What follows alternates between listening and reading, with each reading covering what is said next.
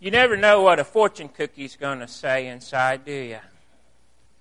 It can be pretty off the wall. But a couple of years ago, Jessica and I were at a Chinese restaurant every once in a while, and when we'd walk out with those cookies, we knew that something we were hearing from the back seat was too off the wall to be what was really inside that fortune cookie. For example, as we're all reading through what the fortunes are, one day, one kid said, "When I find myself in times of trouble, Mother Mary comes to me, speaking words of wisdom. Let it be, let it be." We knew that wasn't real. This was an observant boy, though, and besides just song lyrics like that, one time we heard something like this. As we were all reading out, we come to him, and he pulls out one that supposedly says, "You will live forever in paradise on earth." You know where he'd heard that? Well, Jehovah's Witnesses haven't been to your door very often if you don't know where that comes from. On the back of just about everything we get from them, you see a picture like that with those words. We're going to look at 2 Peter chapter 3 tonight to see what the Bible says about where you might live forever and where you won't. Besides that doctrine, that you could live forever in a paradise on earth, is a doctrine that's common to our denominational friends that says you could live for 1,000 years on earth after Jesus comes back in a special kingdom. Besides those two things, even within the brotherhood of Christ today, I think out there near the fringes of this brotherhood, there are people who are saying that heaven is going to be right here on earth. What do you think about that? Is that what your Bible says? When you think about heaven, what do you think? What are the passages and the pictures that come to your mind? When Jesus speaks of heaven, what does he say that's most memorable to you? I think about what he said in John chapter 14, verses 1 through 3. Maybe you do as well. Jesus has begun in the previous chapter getting his disciples ready for him to leave. He's going to be crucified the next day. And he knows that he's not going to be on earth very long after he rises from the dead. He's going to go back whence he came. And he's saying some things that he knows have to be puzzling, even upsetting to his disciples. So in John 14, verses 1 through 3, he says, "Let not your hearts be troubled. Believe in God. Believe also in me. In my Father's house are many rooms. If it were not so, would I have told you that I go to prepare a place for you? And if I go and prepare a place for you, I will come again and will take you to myself, that where I am, you may be also." Sometimes when we read about heaven, things are absolutely figurative all the way through. Because heaven is a realm that's not like anything that we've experienced here in this life. Sometimes there's a mixture of things that are figurative and more literal. Jesus couldn't have been much more forthright with some of the things that he says here in John chapter 14. He says, "I am going to prepare a place for you." Jesus was leaving. And where he was going, his disciples could not come at that time. That was part of the discussion as this kept going. But he's going somewhere. And he's going there to prepare a place for them, for us. And he said then in verse 3, "And if I go and prepare a place for you, I will come again and will take you to myself, that where I am, you may be also." So Jesus calls it a place. And he says, "I'm going to prepare a place for you. I'm leaving where you are. I'm going to prepare a place for you." But he says, "I'll come again. I'll take you to myself. Where I am, you may be also." Well, that's pretty clear, isn't it? Jesus did not say, and I'll come back and stay right here where you are, in this place that you're getting ready for me. That would have been an opposite, wouldn't it? I'm going to prepare a place for you. And I'll come again and take you to myself, that where I am, you may be also. When all of life is over and our work on earth is done, where are we going to be? And there are really two separate questions. What's going to happen to me when I die? And what's going to happen to me when Jesus comes back? At this time when He says, I'm going to come back, take you to myself, that you may be where I am also. Then, where are we going to be forever? Now, in preparation for looking at 2 Peter chapter 3, turn with me to 1 Peter chapter 1. Peter was one of those who was listening that day when Jesus said the things He did in John chapter 14. Peter is one whom the Holy Spirit inspired. And here's something he wrote about what we can look forward to. In 1 Peter 1, verses 3 through 5. Blessed be the God and Father of our Lord Jesus Christ. According to His great mercy, He's caused us to be born again to a living hope through the resurrection of Jesus Christ from the dead, to an inheritance that's imperishable, undefiled, and unfading, kept in heaven for you, who by God's power are being guarded through faith for salvation, ready to be revealed in the last time. We've got it good as Christians now, but it's only going to get better if we live faithfully to Christ. There is an inheritance, says verse 4, that's imperishable, undefiled, and unfading. Where is it? The Bible says it's kept in heaven for you. And verse 5 says that we're being guarded by God's power through faith for this salvation, ready to be revealed in the last time. It's in heaven. But when Jesus comes back, that curtain is going to be revealed. And salvation has been wonderful here on earth. Salvation from our sins. But salvation from the wrath of God on that day. Instead of getting that, getting this inheritance that's imperishable, undefiled, unfading, going to be wonderful. But note especially Peter is saying that is kept in heaven for you. Heaven here is distinguished from where we are now. This inheritance is kept in heaven for you. It's not kept under the mattress somewhere here on earth. It's not kept in a safe at home, not in a bank, not in a mini storage, not at Fort Knox. It's kept in heaven for you. Peter believed in heaven. And he didn't believe it was here on earth. Now keep that in mind as we turn to 2 Peter chapter 3. 2 Peter chapter 3. This whole chapter is about the day of the Lord. Now, that's a day that goes by several labels in the Bible. The day of the Lord, the day of judgment, the coming of Christ, and many others. Verse 1, Peter says, "This is now the second letter that I'm writing to you, beloved. In both of them, I'm stirring up your sincere mind by way of reminder that you should remember the predictions of the holy prophets and the commandment of the Lord and Savior through your apostles, knowing this first of all, that scoffers will come in the last days with scoffing, following their own sinful desires. They'll say, 'Where's the promise of His coming?' For ever since the fathers fell asleep, all things are continuing as they were from the beginning of creation." And there's a problem. Some people can't see how things would ever be any different than they are right now. There's no coming of Christ to change everything.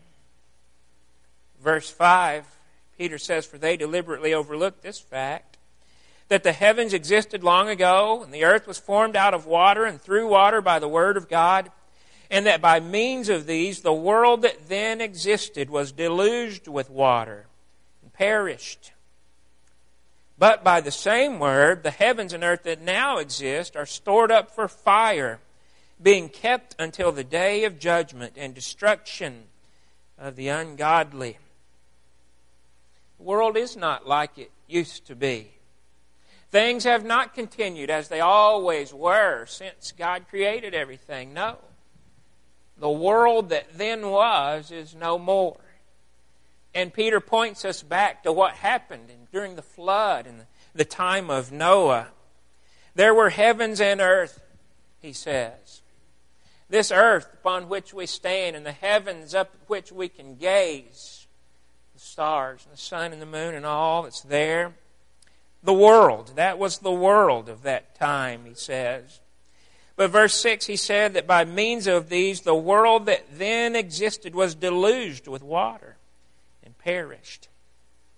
Now he says, verse 7, by the same word, the word of God, the assurance of God, the heavens and earth that now exist, the world that we know, stored up for fire, being kept until the day of judgment and destruction of the ungodly. Now, if we read no farther, what would you think about the fate of the world on the day of judgment? The world, not the people, but the world as the planet and all its environment in which we live. Sounds like there's going to be a big fire, doesn't there? Well, that's repeated and emphasized as we continue. Verse 8, but do not overlook this one fact, beloved, that with the Lord 1 day is as 1,000 years, and 1,000 years is 1 day. The Lord is not slow to fulfill His promise, as some count slowness, but is patient toward you, not wishing that any should perish, but that all should reach repentance. But the day of the Lord will come like a thief, and then the heavens will pass away with a roar, and the heavenly bodies will be burned up and dissolved, and the earth and the works that are done on it will be exposed. I'm reading it again in verse 10. The day of the Lord will come. I've underlined those words, will come, with 2 lines in my Bible to indicate emphasis. That's at the beginning of this Greek sentence. And in the Greek, words are placed at the beginning often for emphasis. Will come. This day will come. People are saying it's not going to come, but it will come, Peter says. And what's going to happen then? Well, first of all, he says it's going to come like a thief. When we're reading about a fire on the earth, and it getting really hot, we're not talking about slow global warming, are we? Not at all. That day's going to come like a thief, Peter said. He wasn't the first to say that. Jesus had said it. Paul had written about it that way. And when that day comes like a thief, the Bible says in verse 10 that then the heavens will pass away with a roar. A roar. That's the Greek word roizodon. And we're told that's a term that is onomatopoeic. I had to slow down to make sure I could get that out. You know what that is? A word that sounds like the reality it represents, right? Like pop, pow, splat, roizodon. The Bible says that the heavens will pass away with a roar.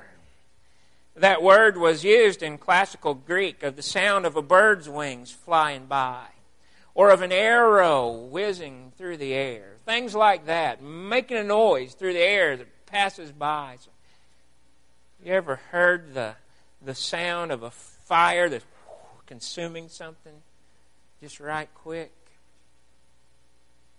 That's the picture here.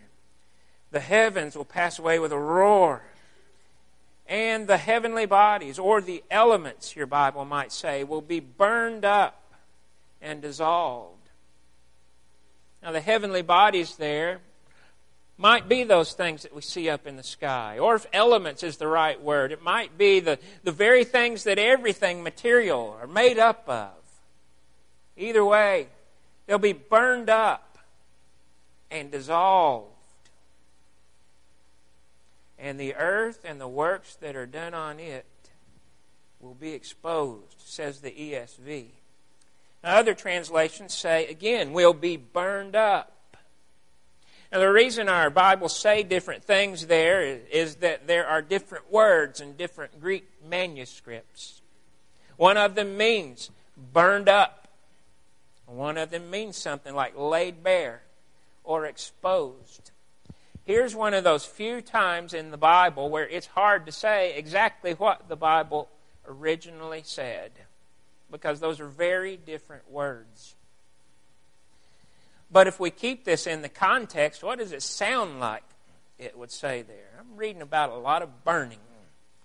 Burning up. And I'm not going to be done reading about burning up as I read some more verses here. I think that's what it means. Now, if it means laid bare, if it means exposed, then in the context it would seem that there's going to be no place for anything to hide. It's all going to be burned up. Now, Jesus said things that ought to cause us to believe this is the fate of the earth. Mark chapter 13, verse 31, as he emphasized the surety of his word, he said, "Heaven and earth will pass away, but my words will never pass away." But Jesus said both of those things are for sure. One is as sure as the other. Heaven and earth will pass away. That's Jesus' plan for this place where we live. In Revelation chapter 20, verse 11, whenever judgment scene is pictured, the Bible says that the earth and the sky fled. They served their purpose. We're about to talk about that in just a moment. Verse 11 says, "Since all these things are thus to be dissolved, what sort of people ought you to be in lives of holiness and godliness, waiting for and hastening the coming of the day of God, because of which the heavens will be set on fire and dissolved, and the heavenly bodies will melt as they burn." Do you have any question what's going to happen to the earth? When you read what Peter says, how many times does he have to say it? In 21st century English, 21st century smart aleckness, you might say, what part of burn don't you understand? He said it time and again. With those complementary words then, dissolve, melt as they burn. This world was not built to last. But the Bible says in verse 13, according to His promise, we are waiting for new heavens and a new earth, in which righteousness dwells. New earth, new heavens. New heavens and a new earth. Now, when you've been reading all that Peter has said up to this point, what do you think he's saying when he says we're waiting for new heavens and a new earth in which righteousness dwells? Does it strike you that in verse 13 Peter is saying this earth is going to undergo a renovation? This earth is going to be changed and made better. You see, that's what all of these theories that I named at the beginning say. But I've been reading burned up, melted, dissolved, as if there's nothing left. So then what does Peter mean when he says, according to his promise, we're waiting for new heavens and a new earth in which righteousness dwells? Well, it's not the only time you read a phrase like that, new heavens and a new earth in the Bible. It had already been used by the prophet Isaiah in Isaiah chapter 65, verse 17, and chapter 66, verse 22. I'm not sure ever in the Old Testament, or not at least often, we're reading much about the very end of time. Most often in the Old Testament, when we're reading about things that sound like the end of the time and the day of the Lord that we're reading about here in 2 Peter 3, we're actually reading about the end of things for the Israelites and the fulfillment of things under Christ in this age in which we live, when everything is better. Now, these phrases, new heavens and new earth, are used in Isaiah chapter 65 and chapter 66. And they certainly mean that things are going to be better than they were for the people of God then.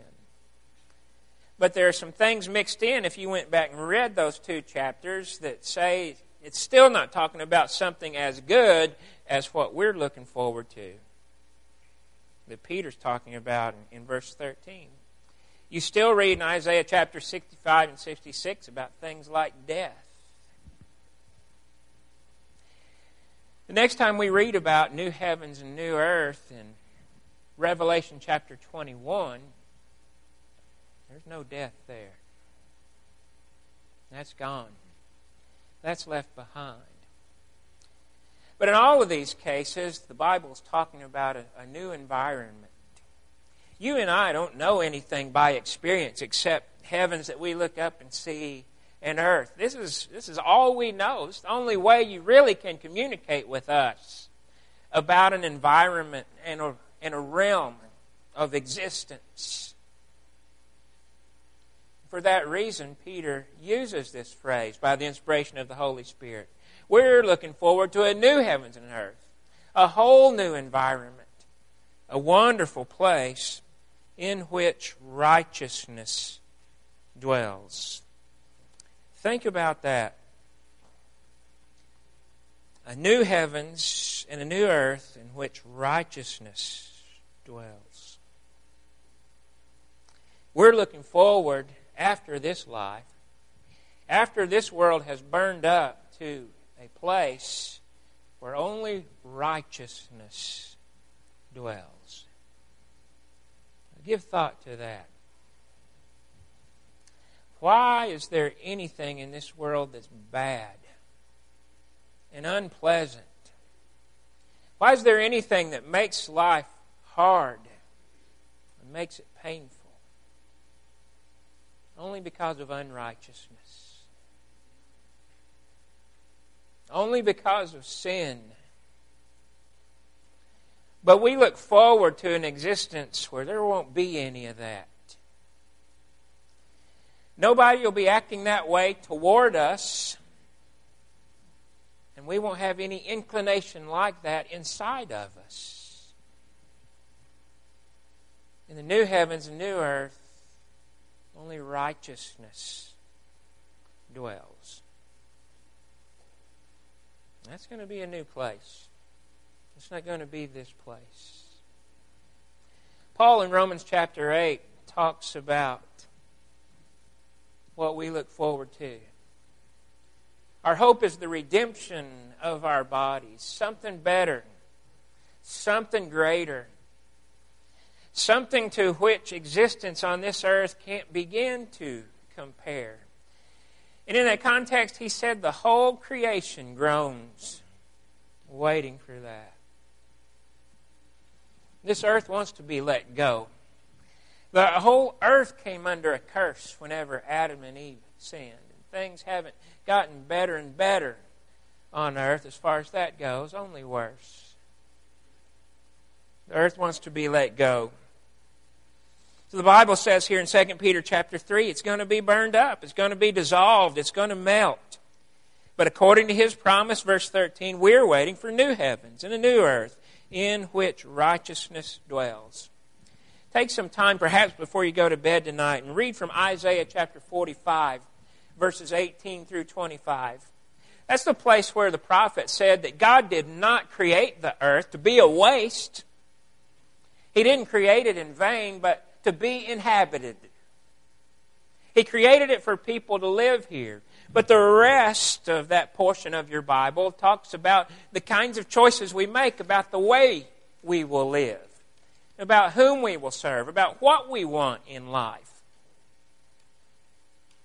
And the case is that God created the earth to be inhabited and for men to use life on this earth to seek Him. This earth is our training ground. It's the place where we choose what we want forever. The earth will not last forever. Heaven and earth will pass away, Jesus says. It will have served its purpose. And then it's going to be burned up. According to His promise, we're waiting for new heavens and a new earth in which righteousness dwells. Now, what's the point of all of this in 2 Peter chapter 3? He's very forthright about what's going to happen to this earth and everything that's on it. Well, don't get wrapped up in it then. Same kind of point John was making in 1 John chapter 2, verses 15 through 17. All these things are going to pass away, but the one who does the will of God abides forever. The point was made in verse 11. Peter said, since all these things are thus to be dissolved, what sort of people ought you to be in lives of holiness and godliness, waiting for and hastening the coming of the day of God? There's a whole lot more to it than what we see here on this earth. God wants more for us. God wants better for us. He wants us to look forward to it. And that's how we hasten it. In verse 14 then Peter says, therefore, beloved, since you are waiting for these, be diligent to be found by Him without spot or blemish and at peace. And count the patience of our Lord as salvation, just as our beloved brother Paul also wrote to you according to the wisdom given him. As he does in all his letters when he speaks in them of these matters, there are some things in them that are hard to understand, which the ignorant and unstable twist to their own destruction as they do the other Scriptures. You, therefore, beloved, knowing this beforehand, take care that you're not carried away with the error of lawless people and lose your own stability, but grow in the grace and knowledge of our Lord and Savior Jesus Christ. To Him be the glory both now and to the day of eternity. Amen. Peter talked about the day of the Lord, about the day of judgment, about the coming of Christ, to motivate us. To motivate us to live holy, godly lives. Where do you want to be forever? And how do you want things to be forever with you? Well, you're telling God right now, with the decisions that you make and with the actions that you take, on this earth it's not meant to last. It's just our training ground. Where do you want to be forever? What do you want forever? Jesus went to prepare a place for you. And He's coming again so that He can take you to be with Him. With He Himself. And be with Him there always. In an environment that could only be called a new heavens, a new earth. It's not like anything that we've experienced here. Is that what you want? Is that how you want things to be? And show God by the way that you live. Show Him by, first of all, obeying His gospel. Receiving Jesus. Believing in Him. Repenting of your sins. Confessing your faith. And being baptized. Peter said in 1 Peter 3:21 that baptism now will save you. Not as the washing away of the filth of the flesh, but as an appeal to God for a good conscience through the resurrection of Jesus Christ. Jesus has already risen from the dead. He wants to raise you from the dead to live with Him in that wonderful new heavens and new earth. He wants you to be diligent to come see Him. He wants you to be growing in His grace and His knowledge. Are you ready to give Him the glory with your life tonight? We want to assist you. We want to go to heaven together. Can we help you? Come while we stand and sing together.